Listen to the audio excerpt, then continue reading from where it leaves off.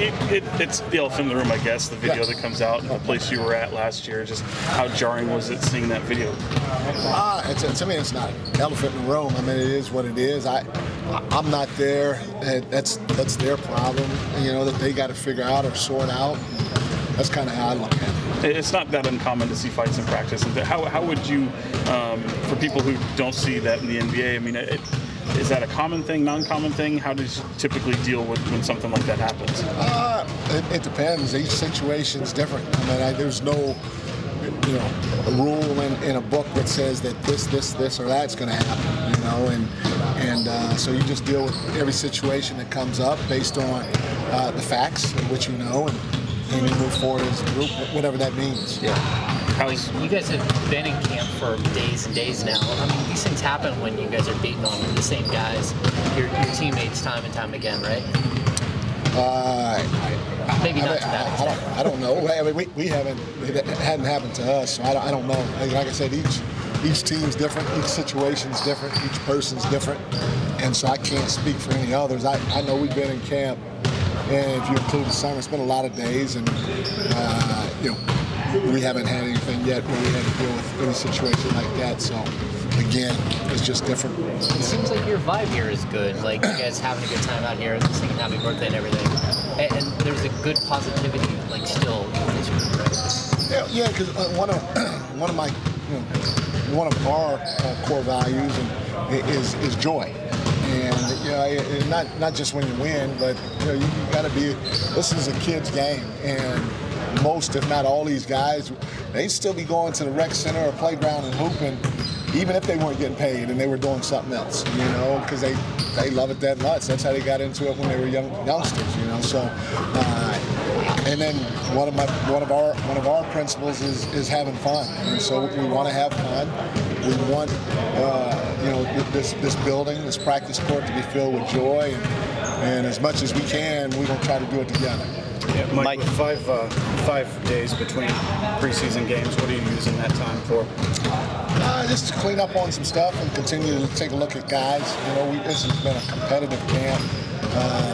You know, we have guys in camp, obviously, that we're still taking a look at, that, you know, we're going to have to make some tough decisions on. And guys, man, I tell you what, this is probably one of the most competitive camps I've been in. And, you know, I've been, I think this year 31 or something like that for me. So I've been in a lot of training camps, and the guys that we have on this roster now, from 1 to 20, been fun to be around. They've played their behinds off, and they've all tried to do what we've asked them to do, which was whatever is best for the team.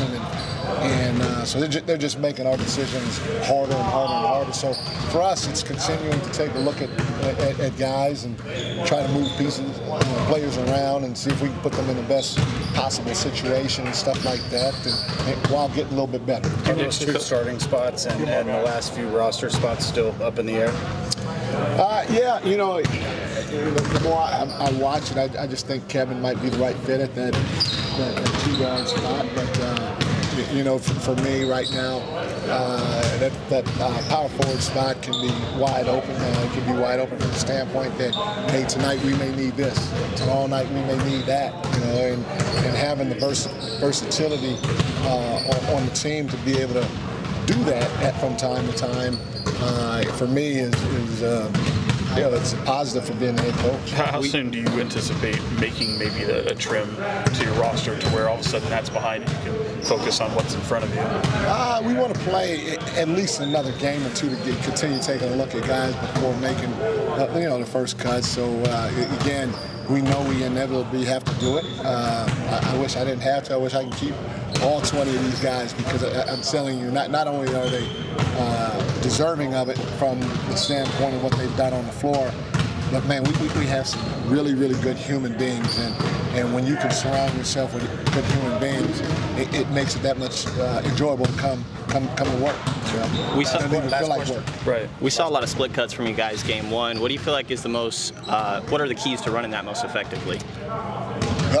You know, first one, you got to have guys that can facilitate, and you know, we got a guy in terms of the big and Domas that is one of the best. The second thing is having guys that are committed to playing without the basketball. the game of basketball, as you guys know, is a lot of pick and roll, a lot of ISO, and guys get taught that from a young age because they're in the gym working by themselves, and having that ball in their hands is a lot of the workouts going up, and so having players that have that willingness to move without the ball, and not just move but change speeds when they move, and then putting in the time so we can teach our guys the little nuances of who dives, who stays, who comes off the DHO. All those intricacies are something that add up over time, and hopefully over time we can get better and even add more things to the mix of those split cuts. All right.